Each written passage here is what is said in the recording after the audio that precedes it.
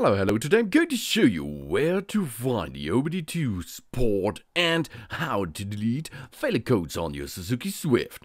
We are standing on the left side of the car and open the doors of the driver's side. And there it is, the interior. And here you can see the pedals. This is the acceleration pedal, and if you're going about 30 degrees up, then you can see the OBD2 dock. There we can dock our device easily.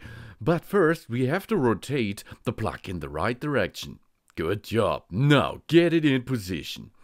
You can see now the power supply comes from the car itself. But first, because we are going to load some failure codes or have to see what failure codes are inside the car electronic, we have to get the ignition on. You do not have to start the engine.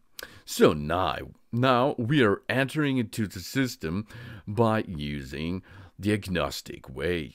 Push OK, then we are going into it. If you like to get some live data, your engine have to run, of course. So now you can see here are no failure codes. Oh, this is great. But if you have some failure codes, you can read them. For example, current DTCs. No here.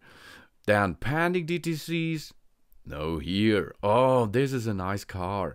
Permanent DTCs. Oh, nothing there. But if there are some failure codes, here we'll get some information about it. Then you can repair it. And if you repair the failure, you can erase the DTC. Job's done. Yeah! Now your codes are deleted. You can also make O2 sensor tests, onboard monitoring, etc. with some OBD2 devices. Unplug it, job's done. Thanks for watching. Please subscribe me and give me positive feedback, and I hope to see you again on my channel. Soon.